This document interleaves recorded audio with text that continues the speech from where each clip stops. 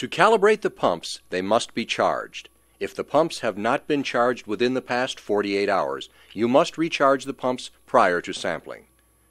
Start the pumps as they need to warm up for at least 3 minutes before you begin the calibration. Be sure to verify the pump flow rates in an area where you are not exposing the media and equipment to the contaminant, like an office setting. All pumps have the lab calibration information on the field pump data sheets provided. Set up the pumps with the correct media in line, with the field rotometer as shown. The order of the components for calibration is pump, tubing, IOM, IOM calibration adapter, tubing, and rotometer. To set up the calibration adapter, push the IOM through the hinged bracket and place the inlet against the foam ring. Clamp the IOM in place with the plastic clamping screw until the foam ring compresses about 1 millimeter. Ensure the IOM inlet is centered. Then connect the tubing to the hose barb on the calibrator outlet. With everything sitting on a level, flat surface, check the ball float in the rotometer. Be sure to take your rotometer reading at eye level and use the center of the float for the value. If you need to adjust the flow, use the set screw on the pump. After you are satisfied with the flow rate, record the value on the field pump data sheet. Remove the representative IOM and adapter and mark it for use in the post-calibration you will be performing after sampling is completed.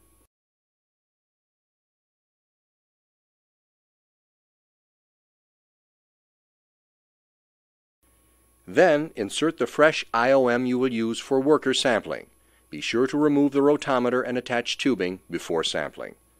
After sampling is completed, a post-calibration must be performed on the pump.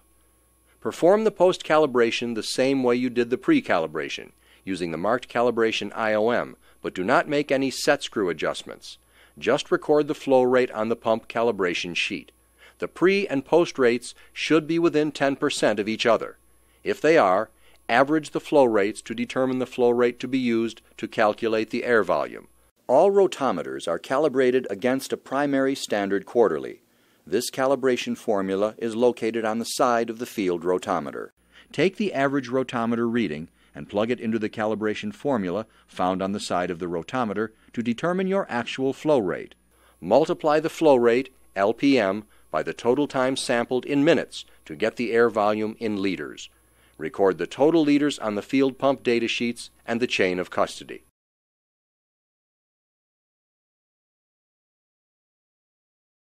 If the post-sampling rates are not within 10%, OSHA considers the samples screening samples, and if the analytical results show high levels, resampling is recommended. Then, complete the chain of custody form. It is important that you include all the information requested in order to ensure the turnaround time of your samples. Remove the pink copy and keep this for your records. Send the white and yellow copies in with the samples to the lab in the large Ziploc bag. Please place any unused media inside the Ziploc bag, marked with the orange unused media label.